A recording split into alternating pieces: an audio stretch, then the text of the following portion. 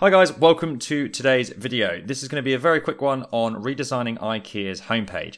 Now there's no real reason to redesign it, there's nothing particularly wrong with it, just a bit of a technical exercise for myself, but also to show you guys just how powerful Flatsome is and the UX builder, and hopefully you can pick up some tips and tricks on how you can go and kind of build things like this yourself. So let's get it straight into it, not going to muck about with a long intro. Okay, first things first, we're going to check out some similar websites so we can get like a feel for what the kind of thing we're going to go for. Really like this negative space on the banners and just kind of that well-placed text. So I've already taken this image from IKEA's website and lobbed the door out in Photoshop because I plan on using this as the banner image. Really happy with that already. Know that's going to look really good. So looking at a few different websites, there's one called Sklum or something. I don't know how you're supposed to say that. I really like this grid layout they have for the products, although I don't like how it protrudes from like the grey. Normally I'd quite like that, but in this instance I don't really think it works. This bit here looks good as well, but I'm not probably going to get around to using that. One other website I found which looks a bit too messy and a bit too busy for my liking. There's just a bit too much kind of text in not negative space, if you know what I mean. It's overlaying things. Okay, so here we are in our blank WordPress installation just on a local environment that I've set up. So the first thing I'm going to do is I'm going to go and change the layout settings. Now, by default, Flatsome sets this to 1080 pixels, and I think it's a bit too small. So I'm just going to up that to about 1250. Now, the next thing I'm going to do is I'm going to go straight into editing the header.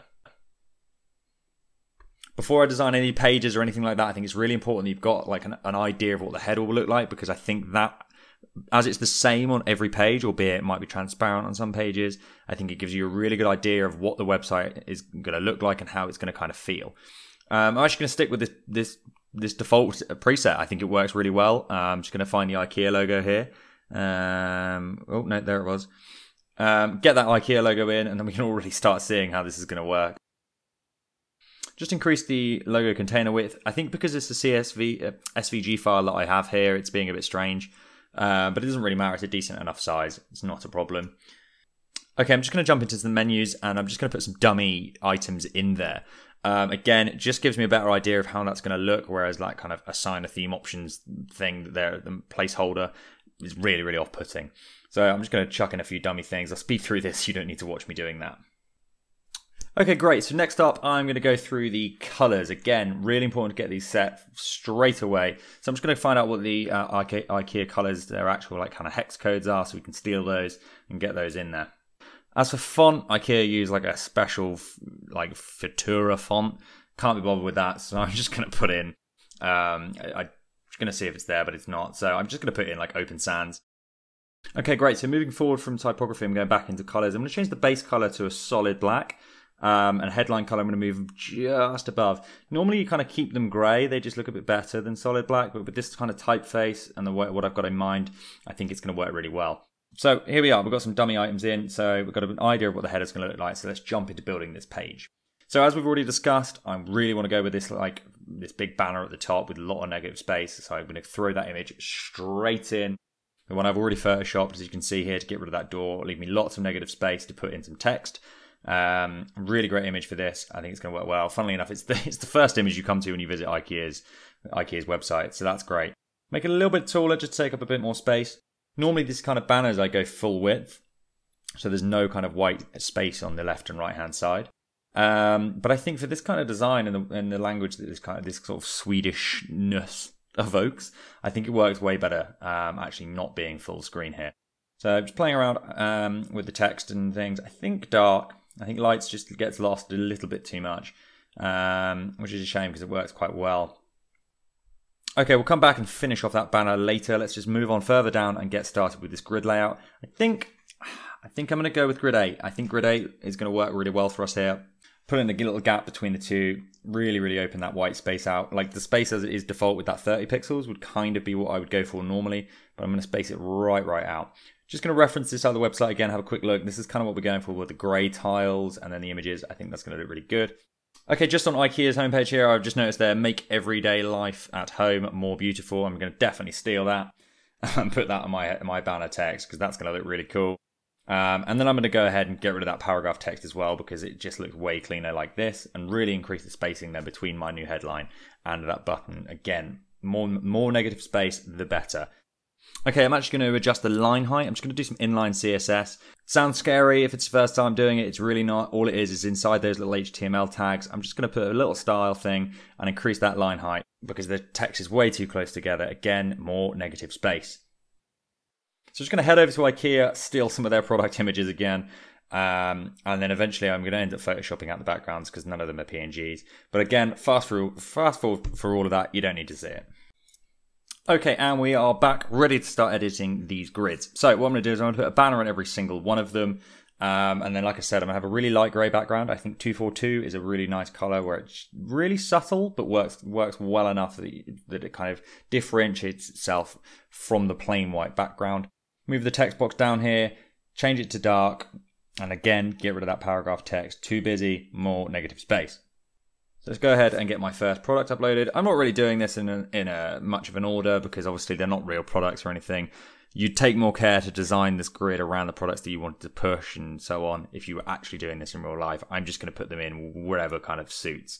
So here we go. Here's some weird cabinet that they undoubtedly have a ridiculous name for. I'm going to shift this way over to the right and then the text box way over to the left.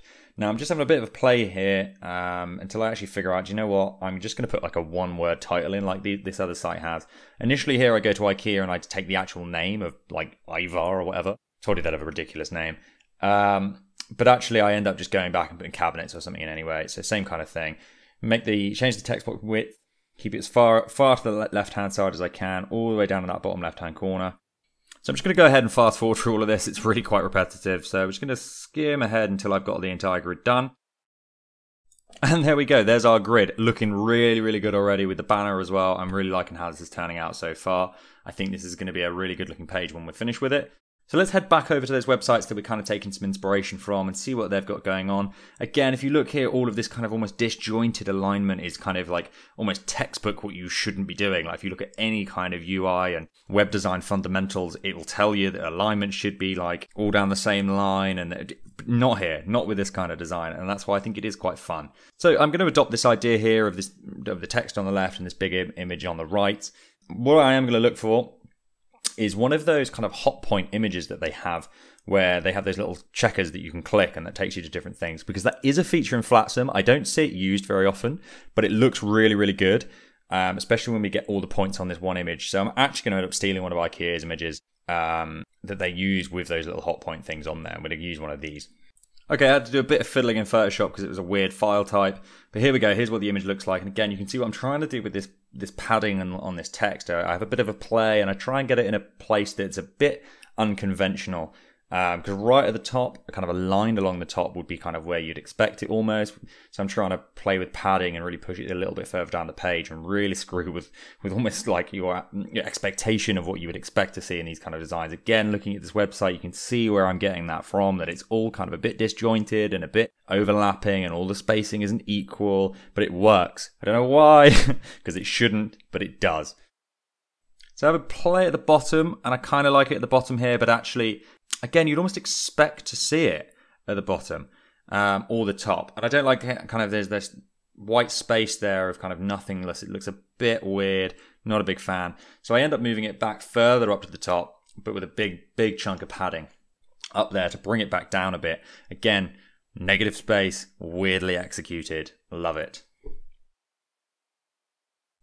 Okay, here I just realized I made a small mistake. I added that image in as an image first, whereas I need to do it as a banner element because then I can add in those hot points that we talked about earlier. So here those are, obviously you can put a link in. I'm not do that because they're not really going anywhere. Or you can actually link to a product if you've got Woocommerce and everything installed. But all I'm going to do is I'm going to throw a bit of text in there and I'm just going to put some generic labels on them. And then shift them about the image so they look the part, but in truth, it's not really going to work. Because again, I'm only doing the homepage. I just want to do this as a bit of an exercise. I'm not going to waste hours of my time making fake products for a fake website. Okay, let's take a look at what we've got so far. I think it's really, really coming together, especially with this image with these hot point things on there. I think it's something about it that just says IKEA.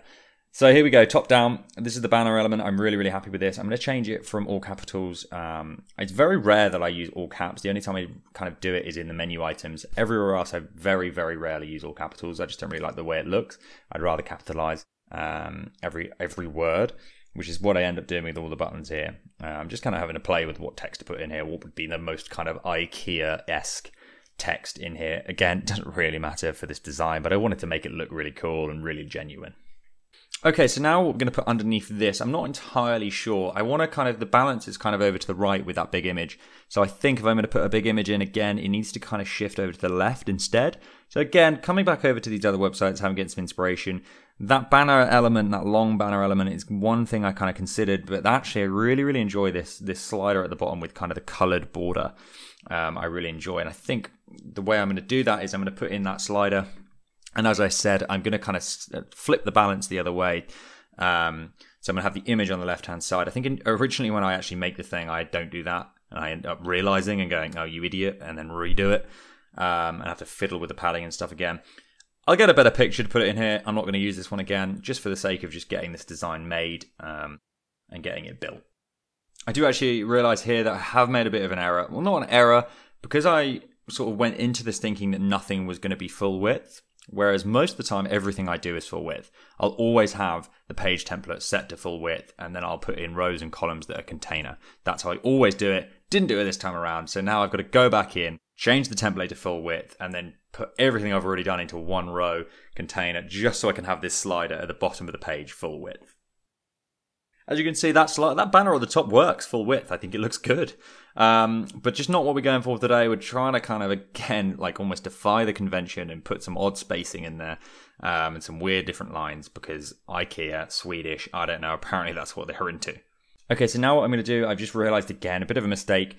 In order to have that kind of text element on the left-hand side like I wanted, I've got to do this as 2 rows, not as a banner. So I'm going to get rid of that and redo it again with 2 columns, one on the left and one on the right.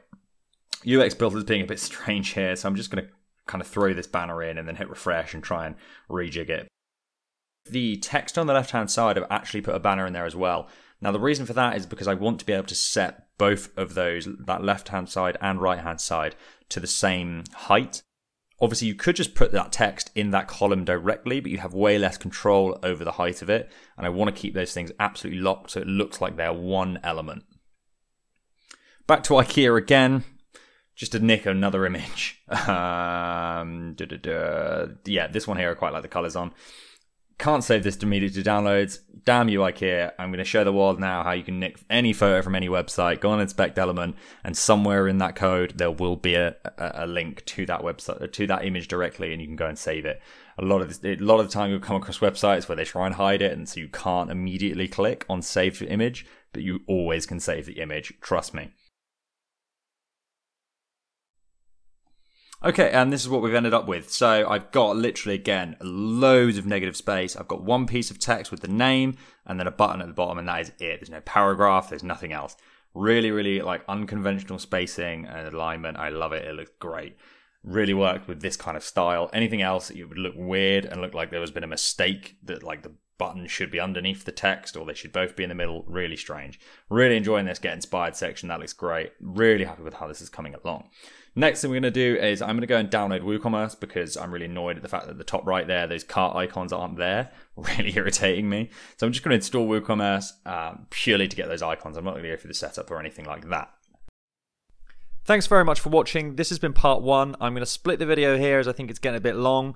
Part 2 is going to be the mega menu and how we build that with the Max Mega Menu plugin.